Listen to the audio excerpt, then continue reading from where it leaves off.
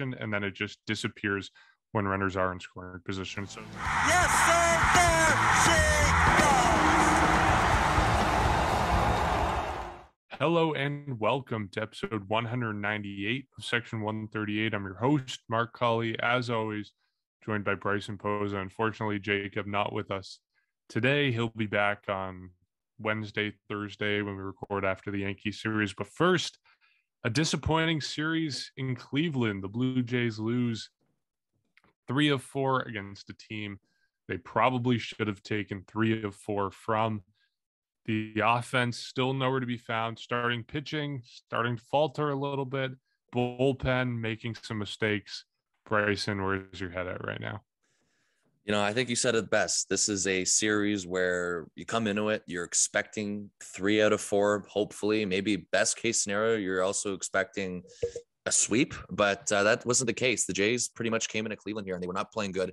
There was a lot of ups and downs. There was one game in particular that went really well, of course, the game they won, but overall it was just too streaky. It was up and down, and there were just a couple frustrating losses here that they ended up losing to. So it's disappointing because you had an opportunity this weekend to get at the Guardians, who are 500, a team hovering around 500, and you can take care of them before the Yankee series next week. But they found themselves on the opposite end. And at the end of the day, they do lose 3 or 4. Definitely a frustrating series overall, though. Oh, yeah.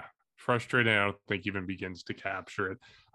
Just watching the offense roll through that series and against pitchers that they should have been able to attack. Maybe not a guy like Shane Bieber, but all the other guys, they should have been able to do something against them. One guy making his first major league start, another guy entering this series with an ERA above 10.0. They should have been able to do something against that. I think the big thing to talk about, and I guess we can start here, is the return of Teoscar Hernandez. We talked about this last time about how it wouldn't be a magic pill for the offense. And I think this series, if anything, proves that it isn't. The offense still not totally where they want to be. Obviously, today in the Sunday game, losing 4-3, and in the second game where Teoscar Hernandez played in the second game of the doubleheader, losing 8-2. Just nowhere near where the Blue Jays want to be offensively, and Teoscar didn't really fix that. Of course, he drove in 2 of the Blue Jays' 3 runs in Sunday's game, but still not being able to deepen the lineup, not being able to force the same type of offensive production we want to see from this lineup, which continues to be terrible with runners in scoring position and just not good enough overall. Of course, only scoring, I guess, if you include the 8-3 win in the first game on Saturday, which was the biggest offensive production since opening day, they have a fair number of runs in this series, but most of that coming in one game alone. So obviously not ideal numbers from this week, and Teoscar Hernandez not totally panning out yet for the Blue Jays offense. Not yet. I mean, at least on paper, you can see how much deeper this lineup truly is. And I think we finally did see that when he did come back. Teoscar Hernandez, we were kind of expecting he'd be back at the game 1 of this series, and that just wasn't the case. We found out later that he needed an extra day in Dunedin to get his body right. He said he was a little bit sore, and of course he made the trip on Friday, but Friday resulted in the rain out. And then on Saturday, they really can only get him in. They couldn't get him in the game until game 2 because they didn't want to throw him right back into 18 innings right away because of somebody who was just coming back from an injury. So it wasn't ideal, but you had to deal with 2 games without Teoscar Hernandez in the lineup. And like you were mentioning, runners in scoring position, even when he was in the lineup in the back half of the series, it just wasn't there overall. I mean, if you go back to game 1, I think it was 1 for 10 with runners in scoring position. And this was a game where the Jays got ahead early. Vladimir Guerrero Jr. hits home run number 7. And then after that, it just fell apart for them, for the Blue Jays. It wasn't a sharp start from Jose Barrios. You allow 6 unanswered runs as a team. And that's pretty much what happened with that. And there were so many opportunities where the Jays could have got into that. And then in game 2, which was game 1 of Saturday's doubleheader, it was actually the only game where the Jays really capitalized, I thought, with runners in scoring position. They went 4 for 10 with that. Raimel Tapia was the leader with that, a couple singles. George Springer was also a key factor in that game. So it was kind of interesting because, and there's lots of jokes on the telecast about how the Jays were up by, I think it was about 5 runs going into the 9th inning and saying, they haven't really been here before.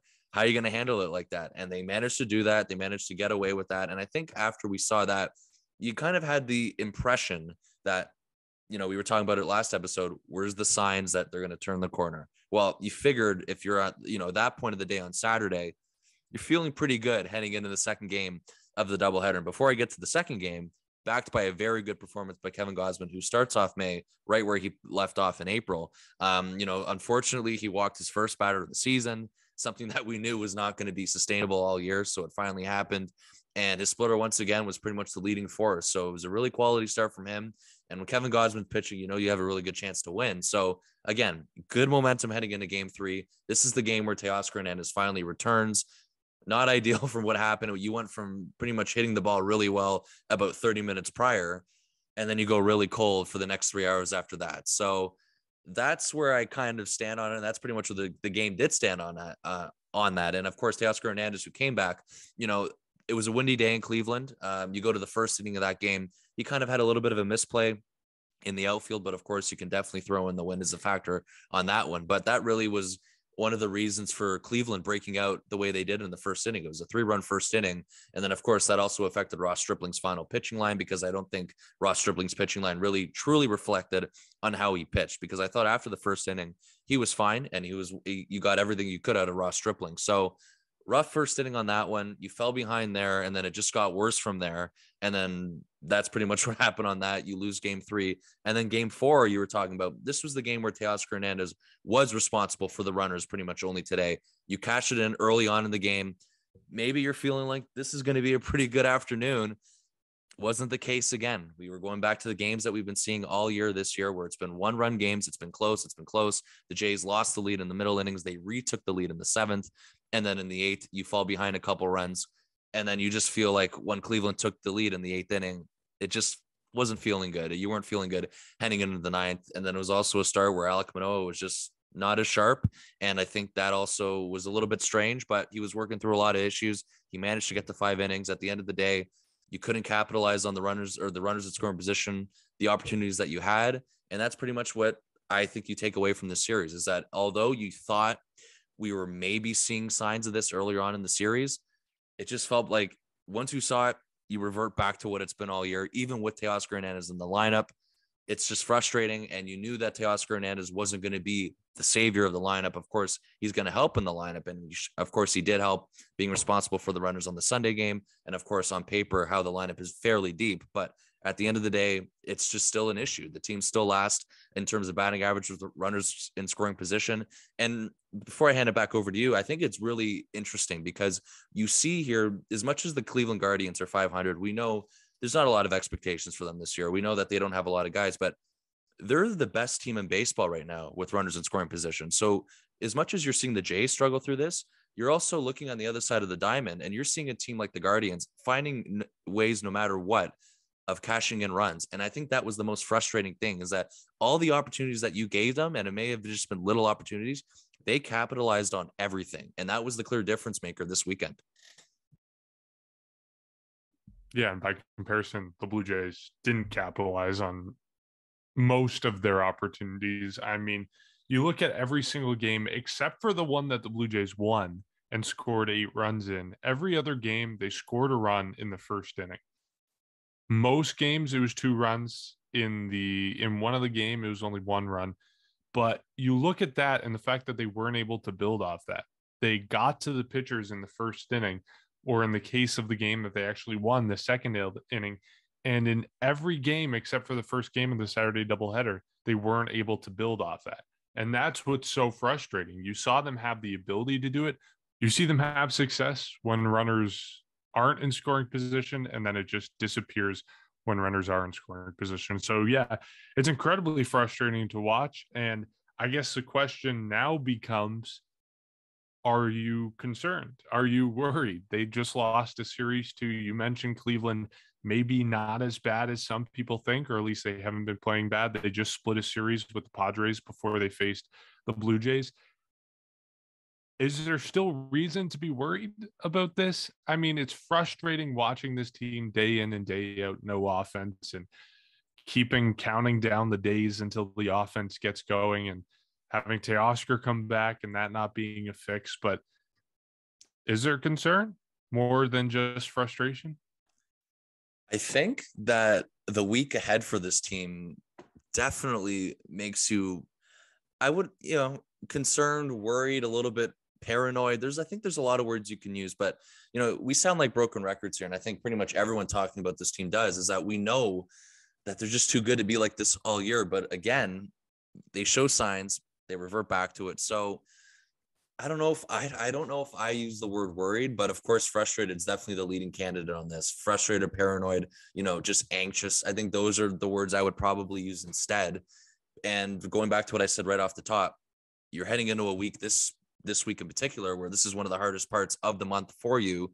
You have obviously the New York Yankees for 2 games. We know that the Yankees are still hot. They're playing the Texas Rangers this weekend, and they have the series extended into Tuesday due to rain. So they're going to be playing tomorrow still, as much as the Jays have a day off. But you're coming off a series loss to them. You know that the Jays are probably going to want to get back at them, but at the end of the day, things are still kind of status quo in terms of the state of both teams, as the Yankees are still playing well. And then on top of that, you have the Tampa Bay Rays, who I think have won 6 in a row, and they have caught fire. You have them next weekend, and it's in Tropicana Field. It's in Tampa. I don't like, right now on paper, you just don't like it. You don't like it. Of course, things can change. Of course, things may change. Of course, the Jays could definitely, come out of nowhere and win these 2 series coming up. But right now, you just look at it and you scratch your head a bit, and you wonder if it's going to be a long week ahead. And at the end of the day, too, I think the Jays are 3rd now in the AL East, so they fall behind the Rays, and they're already behind the Yankees. I know it's May. I know it's still early. You don't want to fall behind too much. I just think it's a competitive division, and it's something that you have to stay in reach of. It's an important week for them ahead. You have a chance to get back at the Yankees, who took 2 out of 3 from you last week. And then you have the red hot Rays too now. So the timing's not ideal. You just, you hope coming out of this weekend, we would be on the opposite end of this.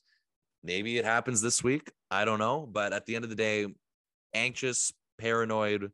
And there was one more word I used that I said earlier. I think those were the words I would use, because I know, and I think everyone knows, that they're going to be much better than this, but it's just not there right now. And that's the truth. But of course, I think the one thing that you do like, and pretty much what we harped on earlier on, is that you have now Teoscar Hernandez this week in particular. It's going to look a lot better on paper with the lineup. And I think you have to be, feel a little bit better, as much as, again, you don't want to rely on him being that only kind of solution piece to this. You have to be very careful with that. So it helps that he's there, and you got to hope for the best this week. And I do think the Jays, they definitely have a chance to be competitive this week. But again, it's going to be tough with the amount of runs they're putting up. And it's just been the same story, is that the pitching and the bullpen has been carrying the success. You see it, and you kind of have been seeing a little bit of hiccups the past couple of days. But I just think the fact that they're not putting up the amount of runs that they should be is making this very noticeable, as much as the pitchers overall have still been really good, because it's not like they've been absolutely terrible. A couple hiccups here and there, but unfortunately, due to the protection, or the lack of protection they have from the offense, it's very easy to kind of look now and say, hey, this isn't what they were looking like in April. There's a couple hiccups here. You saw it today. Tim Meza in particular on the Sunday, been one of the most reliable pretty much pieces in the Blue Jays bullpen. I think it was his first hit he allowed with his slider. I think that was the key piece of that game tying home run that they gave up in the 8th inning. It happens today, and then you just notice it, and you hate to blame the bullpen, because it really isn't their fault. It really is not. As much as, the margin for error has been small all year, it's very noticeable to see how the pitching's been carrying the team. And now that it hasn't been as smooth as it has been the last couple of weeks, it's very easy to see that they're not exactly capitalizing like they were the week before. But at the end of the day, they've still been really good. So that's the part where I think I'm at. How about you? I mean, of course, I know you're going to have lots to say on this one too, but I don't know. I hate to use the word worried right now. I still will not say that word right now. Well, it sounds like you're nervous. Like nervous you is a good are word. already I looking would at the say standings. Nervous. Yeah, I would say nervous. I don't have the standings in mind right now. For me, standings don't become a conversation until probably July, maybe June, if we're being generous. I'm not even thinking about that right now. So for that reason, I don't even think I'm nervous. Like, I think in my mind, I know the Blue Jays are going to come around. I know the offense is going to be here eventually, sooner or later. So I'm not nervous, but frustrated is the word that I have to hammer home time and time again, because watching these games will be the death of me. Watching this lineup come out day in and day out and score 2, 3 runs when it was supposed to be the best lineup in baseball, that'll be the death of me. Frustration is a word, not nervousness, because I'm not nervous about what this team is doing. And you bring up the bullpen. That's what I wanted to ask about next, because we're starting to see signs, depending how you paint the picture, we're starting to see signs of weakness out of the bullpen. We're starting to see someone like you mentioned, Adam Simber, give up a pair of runs, or excuse me, Tim Mesa give up a run, the tying run in today's game, and then Adam Simber coming in and giving up a run as well. We're starting to see cracks in that facade of the Blue Jays' dominance out of the bullpen that we saw in the month of April. This might be the beginning of a pattern that we saw take shape in the 2021 season when the Blue Jays bullpen was phenomenal for the month of April and then kind of fell apart in the month of May. It seems like you're pretty confident that that's not happening in this case, and it's really only that we're seeing these cracks and these failures out of the bullpen because it's every single game is close because the offense isn't showing up.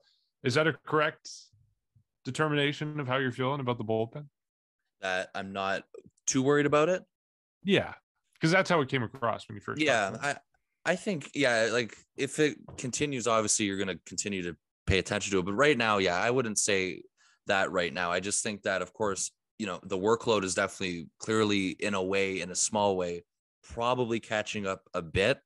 But it's not to the point where they're burnt out or anything like that. Like I think Jordan Romano, he had a lot of time off this series in particular, which was good because a lot of people were pretty much pointing out of the heavy workload that he's had. But I just think that maybe I think what you said was pretty good about there's small cracks, but I think it's something that can be worked through. And I'm also trying to say, and I think it's very obvious, is that they also need help. When you have a margin of 5 runs, it's okay to allow a run or two here and there. But when it's 1 run every game, then you gotta be perfect. And that's the truth. And you can't give up or blow leads like you did today. And that's what happened today and the problem is that when it does happen right now, we're at a state where we don't feel confident whatsoever that the Jays can have a 9th inning rally. So it's all going to correct itself. And then, of course, the bullpen's going to be a lot better. But right now, I wouldn't say they're burnt. I would just say that maybe the workload's catching up to them, or maybe it's just a current funk they're in. I don't know. We'll see. I'm right there with you. I'm not concerned and not even frustrated like I am with the offense. I think it really is an offensive problem that is causing bullpen problems. The bullpen is not going to be a problem. We're not going to be sitting here talking about the bullpen giving up 2 runs if the Blue Jays are scoring 6 runs, because then the Blue Jays are winning. It's only the fact that the Blue Jays are scoring 3 runs that we're talking about the bullpen giving up 2 runs, because it ended up costing them the game. But in reality, it's the fact that the Blue Jays only had 1 hit after the first inning that cost them the game. And that's what really matters in this situation. So, I'm not really concerned or thinking about the bullpen at all. I think, brought it up last episode, but when you're playing all these 1-run games, the tiny mistakes are amplified so much. And we saw that out of the bullpen. When you make 1 mistake, 1 slider that hangs up a little bit, and the guy hits it for a home run, that's a tie game in a 1-run game.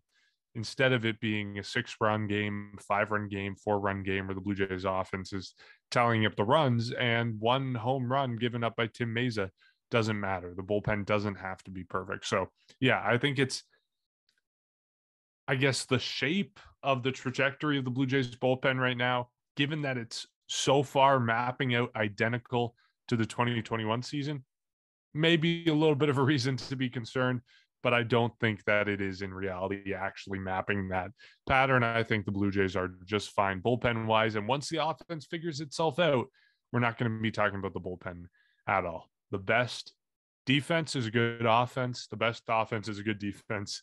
And I think once the Blue Jays get their offense going, we're not talking about the bullpen failures at all.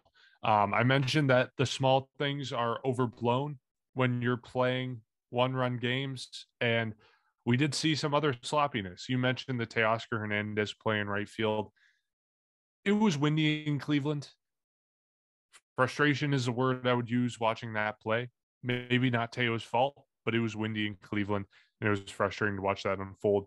What was the Blue Jays' fault was their performance on the base paths. We saw Vladdy get thrown out on the base paths. We saw Santiago Espinal get thrown out on the base paths. And we also saw George Springer get thrown out on the base paths. And like I said, if the offense was clicking, we wouldn't be talking about these things. But the fact that the Blue Jays are only scoring 2, 3, 4 runs a game and everything has to go perfectly for them to win, and then you have 3 guys getting thrown out on the base paths in one game, that is a rough look for the Blue Jays. Especially when that has something to do with runners in scoring position or anything like that. It's just a trickle down effect. You can't have a runner in scoring position if you get thrown out on the bases. Exactly. And that's the problem. It's actually a plan by the Blue Jays to get the offense going. So these guys are hitting without runners in scoring position. Because they can do that when nobody's on base. But then when someone's on base, they just, I don't know. It's approach. It's pretty much everything. It just completely goes the other way. But yeah, no, it's sloppy. I mean, you hope that it was just kind of a weekend thing and they can get over this. It's been a lot worse before, where we've spoken about this multiple times. Like, you know, you look back at 2020, there was a lot of issues there. 2021, there was a few issues here and there too. So it seems like it's just something that maybe happens throughout the year. I don't know what it is, but of course they got to clean it up. And I think they know that. And of course, the team desperate for runs, you need those base runners. And it's fairly obvious that that's the case. So you didn't like it. And I think the fact that, as frustrating as this series was, the fact that people were getting picked off the way they were made it even worse. Like, it was already at a boiling point, and then you see that and you want to get even more mad. And then of course it all falls apart. And that's pretty much what was going on this weekend. So yeah, I mean, it's definitely noticeable. I don't know if you're concerned about it moving forward. It's kind of hard to say with these types of things, because you feel like this is something where they can correct it hopefully fast, because again, you have important games coming up this week against divisional opponents, and you want to make sure that, you know, in games like these ones and close games, you know, another kind of bridge to the margin for error being small. You got to be perfect on the bases, or you don't have to be perfect necessarily, but you can't be getting sloppy like you were. You have to be playing properly. You have to be running, and there's only so much you can do, but you can't be getting picked off at first base, third base like that. So that's where I stand on it. The defensive plays, yes, it was fairly windy in Cleveland. It's kind of just overall this weekend, it was windy. And it's kind of funny because last year when the Jays were in Cleveland, it was also really windy. So I don't know what it is, but that's 2 straight years where it's been windy in Cleveland. And that's pretty much what happened with the Teoscar Hernandez play. And then you saw it kind of with the other outfielders, and even on Cleveland side, even though they were making plays, you can see them struggling. You can see them kind of running all over the place. You can see the ball going everywhere. So, you know, you don't want to give a pass completely on it, but it's definitely a main factor to why the play unfolded the way it did. So that's where it happens on that. And as much as you can't control the wind, you can definitely control how you're going to handle the bases, how you're going to handle just, I guess, base running aggressiveness. And that's something that they can definitely clean up throughout the week. And I hope they do. Yeah, and I think if we're looking for a reason why the Blue Jays had 3 guys thrown out on the base pass, you can probably chalk it up to desperation. When you're trying to do anything to score runs and you know the guy at the plate probably isn't going to be able to do anything, I think it's fair to say that the runner is getting a little bit desperate, looking to get even that extra foot in the case a rare hit comes with a runner on base. Hopefully in a week's time, we're not talking about a position where the Blue Jays are desperate on the base pass, but that's a reality we are living with right now. I want to talk about Alek Manoah because he had some interesting quotes after today's game.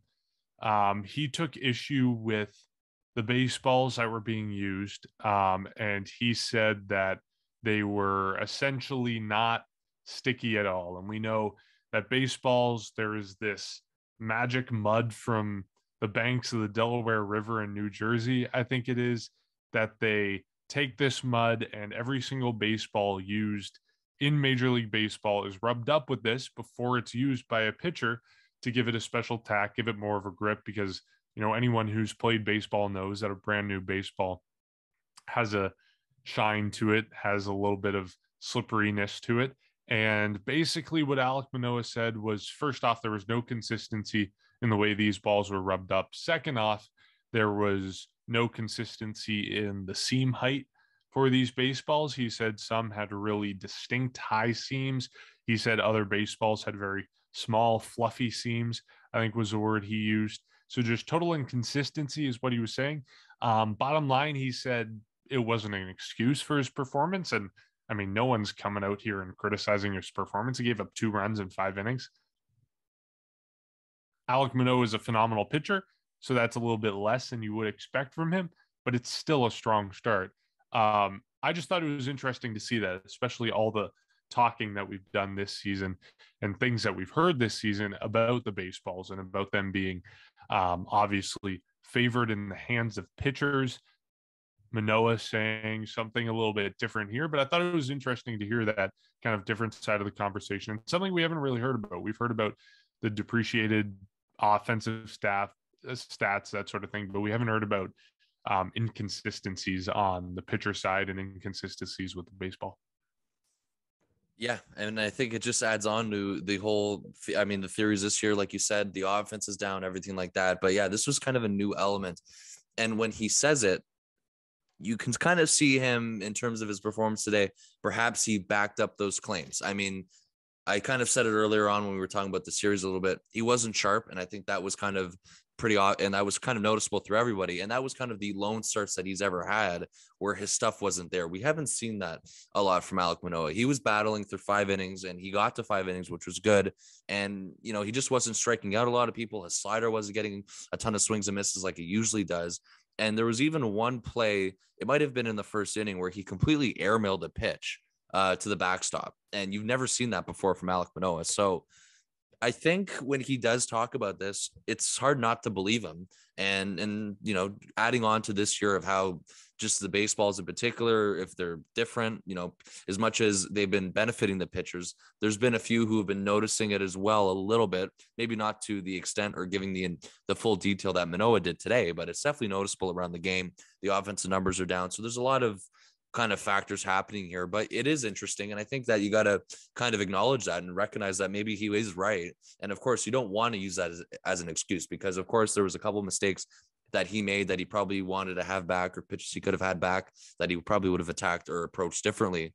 And that's the case on that. It just, for him to complain about this in one of his only starts where we've seen Alek Manoah not be sharp, I think it's definitely important to kind of realize that it's not like he's complaining or we've seen him complain prior. You know, this is kind of something that has been brand new from him overall. So that's why I definitely found it interesting. So whatever it was, you know, you hope it's a one-off for Manoah, and I'm sure it will be, and he's going to get back to what he was prior to this start.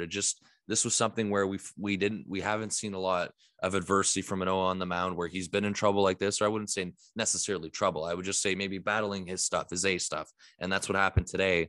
He was working around that stuff. His command was at times a little off, but of course he was working through movement. He was getting, at the end of the day, he was getting outs, and he pushed himself to 5 innings, which was really good. But, you know, the fact that baseballs this year in particular have been off, they've been just different compared to previous years. You got to kind of acknowledge that and believe him. And I'm sure there's going to be other stories throughout the year where we see similar things. We're only in May, and we've heard about it all through April. We heard about it today from Manoah. You're probably going to hear about it through other pitches for the rest of May. You're going to hear it throughout the summer. This is something that it's going to be well known, I think, this year. But it's just, yeah, I mean, I found it pretty interesting when he did say that. He seemed frustrated. He just seemed that he couldn't exactly get a grip on what was going on, because you were talking about the difference in seams and whatnot. So I don't know. I mean, it's just, you wonder what these conspiracy theories with the baseballs, and and Manoah is definitely, you know, I believe him 100% on this one, but it was odd today seeing how he was kind of battling a little bit today with that. You just don't see it from a pitcher like him. So that's why I do think, you know, noticing what he said and kind of acknowledging what he said is pretty important to kind of have some sort of, you know, reason, or, you know, a little small reason behind a start today. Yeah, I 100% believe him. I don't think it's a question of that. I think it's just a question of what this means, broader scale. And I don't know if there is more to read into it. Like, the conspiracy theorist part of me wants to say that, like, this is the first step of something bigger, like MLB screwed up in the first month of the season in changing the baseball too much that it shut down all offenses. So now they're going the other way and fiddling with things and making it so that pitchers are having a tough time. That's what the conspiracy part of me wants to say. But to be honest, I think it might just be a bad batch of baseballs. Like, I don't know what MLB's process is for quality control, essentially, before baseballs get taken from the bat boy to the home plate umpire and from the home plate umpire thrown out to the pitcher. But I feel like the most realistic scenario in this is that there was just a bad batch that made it through, that the person rubbing him up didn't do a good enough job, or they got a bad shipment from the Rawlings factory that screwed up the seams. I don't know. I don't know baseballs. I don't make baseballs, but if I had to guess, I think it's just inconsistency. But yes, I believe Manoah entirely. Like, you could see it in his pitches. He was visibly frustrated on the mound on multiple occasions, which, I mean, we know he's a very energetic guy. He's a very passionate guy. He doesn't hide his emotions, but I was surprised to see that. It seemed like at one point, it may have been the first inning, he seemed like he was yelling at himself, essentially. And I guess now that we know, he was yelling more at the baseball than himself, and frustrated with the league for that. But yeah, I think if I had to posit a guess for what the actual cause of this is, I think it's just probably just inconsistencies. Yeah, I mean, it's just, I don't know. You know the stories this year. You know how people are reading things into it. Maybe there's numbers to back it up. But yeah, I mean, either way, I think it was a bad batch of baseballs, and hopefully those are never seen again. I mean, they're obviously all all the balls that baseball goes through, or Major League Baseball goes through in a single game. But yeah, you got to clean that stuff up, and it's kind of hard to imagine that they allow it to be like that. Like, you figure that they'd be on top of everything, but I don't know. I love the conspiracy theories, and I know there's going to be more this year throughout the entire sport. So I can't wait for that. Oh yeah, I eat them up. I love them. I love hearing them. I love talking about them. They're a lot of fun. Okay, so now the Blue Jays are going to Yankee Stadium. They're playing 2 against the Yankees, and then they're heading, as you mentioned, for a tough series against the Tampa Bay Rays. I guess my first question to you is, when do you think this offense is going to get going? Like, if you put a date on it, you look at the schedule ahead, they're facing the Yankees, they're facing the Rays, and then they're coming back home and facing the Mariners and the Reds before they head out on the road again. When do things start happening? When does this offense wake up? Does it happen in New York? Does it happen in Tampa Bay? Does it happen in Toronto against Seattle, which is not doing well this season, and Cincinnati, which is off to one of the worst starts in baseball history? When does this offense wake up? I mean, it's tough because we went into this weekend saying this is a crucial part. I was kind of the front runner on that one, or leading that, saying that. And you predicted a sweep as well. I did predict a sweep. You know, we had high hopes for this series. We had high hopes for this series where you saw flashes. It goes back to normal. Maybe that's small progress because we finally saw them cash in a few times. Maybe they're working through breaking this out. Do I want to say they're going to be perfect by New York? I don't think so. Are they going to be kind of back on track by Tampa? A lot's got to go right. I think, you obviously have a higher chance of it happening in Tampa than you do in New York. But at the end of the day, you got to find ways to win. And, if they've done it this year, finding ways to win in 1-run games, perhaps there's a couple scenarios this week where they do that. You have Seattle next week, like you said. They haven't been as good as last year. They've kind of been off to a slow start. And then Cincinnati's been an absolute tire fire. So I don't know, because Cleveland was a 500 team. You were expecting them to kind of pitch well. We actually thought the only time they wouldn't hit that well was against Shane Bieber. And it turned out that was the only game where they actually hit the ball well. So maybe they have to face good pitchers. Maybe it's a little bit of a reverse psychology on this one. We know New York's up. New York's got pretty good pitchers. We know that, at least at the front end of the rotation. We know that Tampa picks up players no matter where, from all over the world, it seems like, or all over, I should say, baseball, and they turn them into elite relievers out of the bullpen. So I'll say it won't be New York. And I want to be optimistic that you see something by next weekend, and then you're going to be carrying into the homestand. But I don't want to kind of say it's going to happen against the Mariners or the Reds. So I'm going to kind of say, I'll say by next weekend, I think we're going to be a lot better, especially with Teoscar Hernandez back for a full week now. He's going to get settled back in. I like the chances for next weekend. So next weekend being against the Rays, that's when you think it'll get going? Correct. Okay, that's interesting. I think it'll take a little bit longer. I think they'll get going when they come back home against Seattle. I'll put it there because I think you're right. Like Teoscar Hernandez needs more time to settle into this lineup. And yeah, we've seen flashes of what we know he can do, but then again, it was one at bat that he got a hit in, and it was a single, even if it did drive in 2 runs. So that's one thing that I think will take time to get going. And then, yeah, there's just a factor of the Yankees have a phenomenal pitching staff that's second best in the majors this year. We know what the Rays do year in and year out, no matter who is pitching for them and where they are playing and where the Blue Jays are facing them. But I think Seattle could present an opportunity. But then again, maybe it is sort of that reverse psychology that you mentioned. It seems like when you least expect it, that's when the offense gets going. So maybe it will take place at Tropicana Field. Maybe Yankee Stadium is the thing that will turn the Blue Jays offense on its head. Who knows? Who knows when that'll happen? Hopefully it is soon. And the next question I have for you before we wrap it up is series predictions. It's a short 2-game series, so there's not much to predict. The matchups for the Yankees, they have Luis Severino and Jameson Taillon on the mound. The Blue Jays have Jose Barrios on the mound, and they also have Yusei Kikuchi on the mound. And Kikuchi is coming off the best start of his young Blue Jays career. So it might not be as much of a shoo-in as you might think, but where are you going on this? I'll be an optimist again this week because you said Kikuchi coming off a really good start. He's got to maintain that. He did not do that last time. Perhaps he writes the story different this time. And then somebody who we didn't even mention throughout the series is that Jose Barrios is another one who struggled in Cleveland this weekend. You got to imagine he's going to be pretty amped up to kind of rebound a little bit. I like it where the two pitchers are this week for the matchup.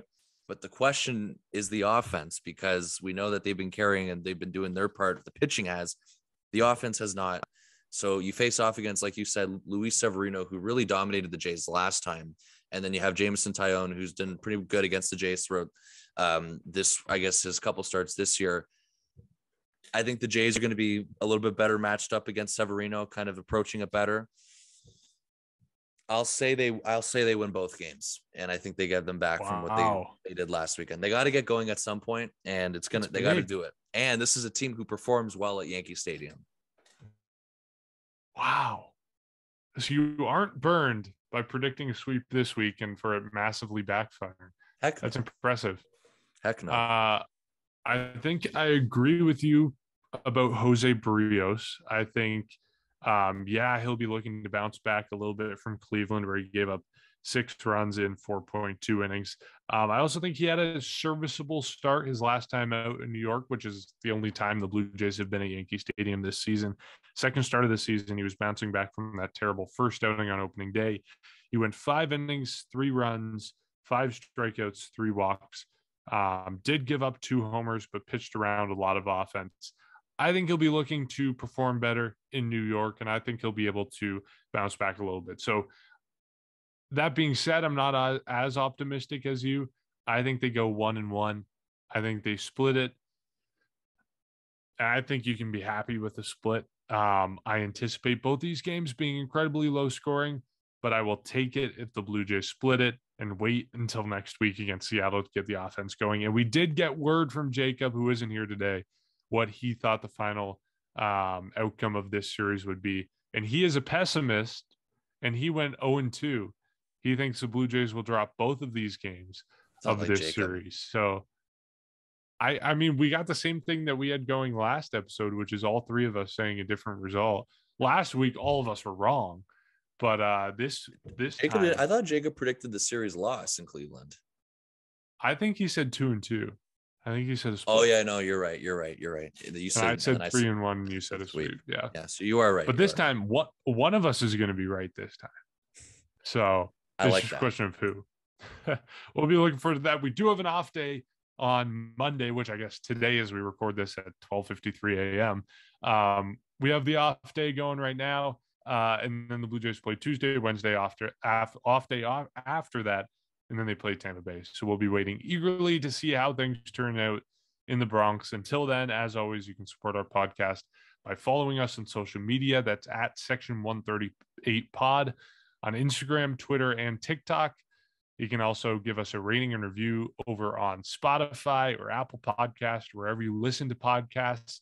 And if you listen to our podcast, check out our YouTube. If you watch these episodes on YouTube, check out our podcatchers if that's the way you prefer to listen to podcasts. All right. Series in New York. Jose Barrios, Yusei Kikuchi. I got high hopes, but I don't think they'll work out. Bryson, you have high hopes. You do think they'll work out. Jacob has no hopes at all. We'll see how it goes. We'll catch you then.